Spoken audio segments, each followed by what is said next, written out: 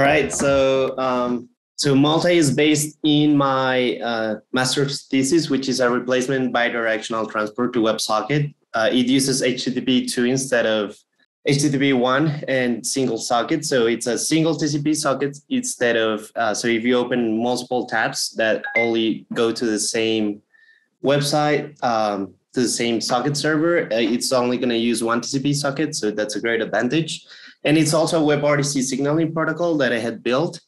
You can go to the demo and it's going to connect you to whoever's next. And let me know if that worked or not. You should be receiving like a hello from other peers. And if you open extra tabs, you're also going to get a hello from the next person. So you can connect to the previous and the next. So that's Multti. So as a libp2p transport, I created an initial PR, which removes a lot of the things from WebRTC star and replaces them with my stuff, which is replacing Socket.io mostly with the Multti implementation. It's 50% there, but I've been focusing on Falcon Saturn.